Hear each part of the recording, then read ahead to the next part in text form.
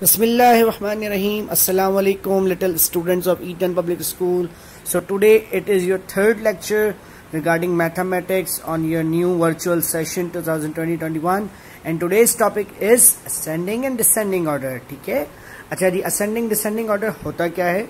इसमें we need to understand the जो number का ऑर्डर होता है उसके हमें इंक्रीजिंग और डिक्रीजिंग ऑर्डर को समझना होता है. फॉर एग्जांपल कि कौन सा नंबर कंपैरेटिवली किसी से कितना बड़ा है या किसी से कितना छोटा है, इस ऑर्डर को समझने के लिए, उसके हमें कंपैरेटिव एनालिसिस को समझने के लिए हम असेंडिंग और डिसेंडिंग का जो कॉन्सेप्ट है उसको पढ़ते हैं. आपके सामने जो पिक्टोरियल डिस्प्ले है इसके अंदर दोनों कॉन्सेप्ट सामने रखे हुए हैं, असेंडिंग का भी डिसेंडिंग का भी.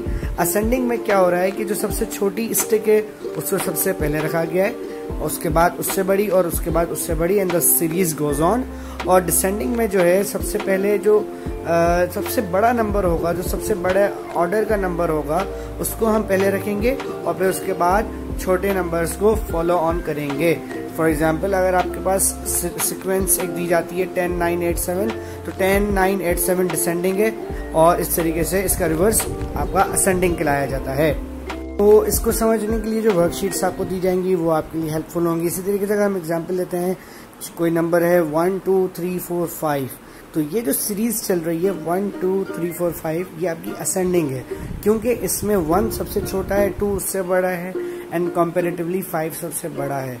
तो अगर कहीं आपको कोई सीरीज मिलती है जहां पर आपको असेंडिंग कहा जाए तो you need to keep the smallest number, you need to start that series with the smallest number और एंड करना है बड़े नंबर पे. इसी तरह कोई डिसेंडिंग ऑर्डर के लिए कहा जाए तो you need to find out the biggest number, सबसे बड़ा नंबर आपने फाइंड आउट करना है, उससे स्टार्ट करेंगे and then start with the following consecutive small numbers. Is it okay? अच्छा स्टूडेंट्स, अब आपके असेंडिंग और डिसेंडिंग को मजीद कोरेस्पॉन्ड करने के लिए, उसको समझने के लिए ये एक्टिविटी है जहां आपने smallest and the biggest objects को आइडेंटिफाई करना है. ठीक है, और उनकी एक सीक्वेंस आपने रखनी है. लाइक अगर असेंडिंग से हम के कॉन्सेप्ट से कोरिलेट करते हैं तो आपने सबसे छोटा ऑब्जेक्ट पहले रखना है, उसके बाद कंपैरेटिवली उसके जो इंक्रीजिंग साइज ऑब्जेक्ट्स हैं उसको आपने प्लेस करना है. और फिर डिसेंडिंग ऑर्डर में ये एक्टिविटी आपने रिवर्स करनी है, where you need to keep the बड़ा वाला ऑब्जेक्ट सबसे पहले एंड देन इन कंपैरेटिव उसके बाद जो उसके साइज में कंपैरेटिवली छोटे ऑब्जेक्ट्स हैं उस तरह आपने ये एक्टिविटी अरेंज करनी है. Thank you.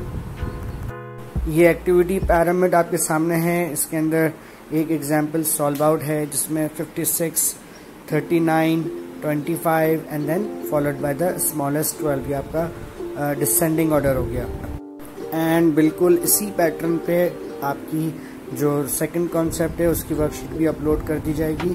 तो हम 1 बाय 1 इसलिए चल रहे हैं ताकि आपकी जो बेसिस हैं वो बहुत स्ट्रांग हो जाए and then in the proceeding lectures जो आपके फर्दर कॉन्सेप्ट्स आएंगे मैथमेटिक्स के वो आप इजीली समझ सकें और अपने मैथ्स के जो फाउंडेशन है उसको स्ट्रांग कर सकें. और फिर इंशाल्लाह हम वी विल स्पीड अप और अपने जो सिलेबस है उसको फिर हम तेज़ी से कवर करेंगे.